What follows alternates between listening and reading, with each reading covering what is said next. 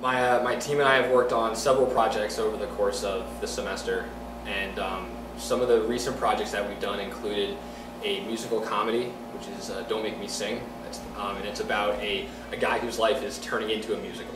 And we did that for Campus Movie Fest 2 years ago, and it won Best Comedy here at Rutgers, and it was able to fly out to, it played out in California at the Campus Movie Fest Hollywood Film Festival, and it placed, while it was there, it placed top 5 in the country for Best Original Soundtrack. So because of that, it was in the top 30 overall, and it got invited to the Festival de Cannes in Cannes, France, to play out there in the short film corner, it was just such a once-in-a-lifetime experience. When I found out that I was going to France, it was the most amazing feeling that I've ever had.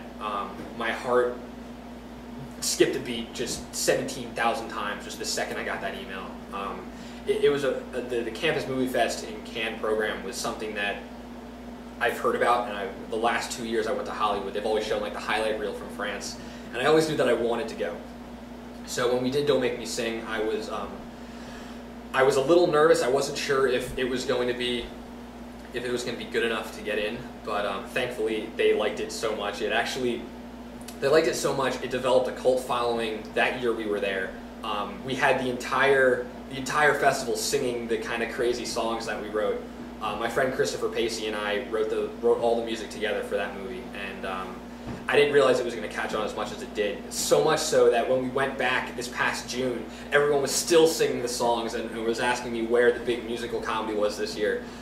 So it was just such a heartwarming feeling to be able to show it in France, because the Cannes Film Festival is hands down the #1 festival on the planet, and it's the most prestigious festival in the entire filmmaking industry. So to be able to show my project there while I'm still an undergraduate at Rutgers, that's something that hardly anyone is able to say they've been able to do, and I've just been so fortunate that they provided this opportunity for me.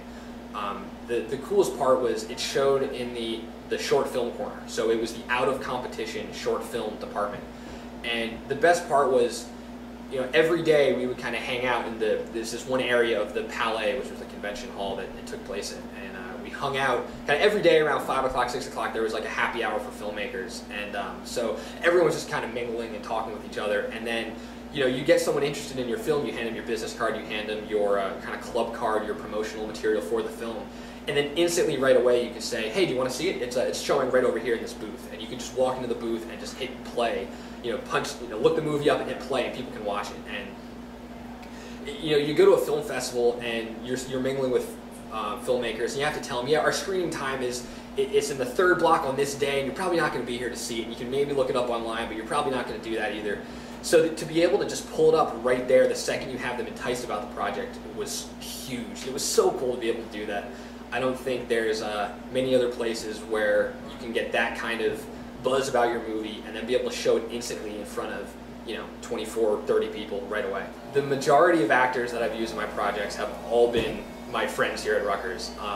You know, starting in my underclassmen years, where I just get my friends down the hall, and then once I started, you know, finding the people that I like to work with and finding, you know, just forming the kind of team that I've been working with for the last couple of years, we've definitely had kind of the same types of actors in similar roles. My roommate last year, Christopher Pacey, who just graduated, he's been in probably every one of my films. The kid's so funny, he's hilarious, and he's so multi-talented, he's been able to fill basically any role that I've written. We instantly clicked because we all had the same ideas about what we wanted to do, and we had the same sense of humor. And then just all the other actors in my movies have all been RUTV alumni, have been JMS or communication majors alumni. It's a nice core group that we have, because we're all these big rah-rah go RU guys.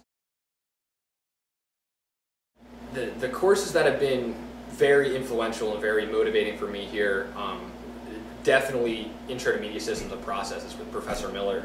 Taking that freshman year just opened my mind to just the whole idea of being a journalism media studies major, and knowing the background of where we're coming from and where we're going in terms of the communications and even the entertainment industry.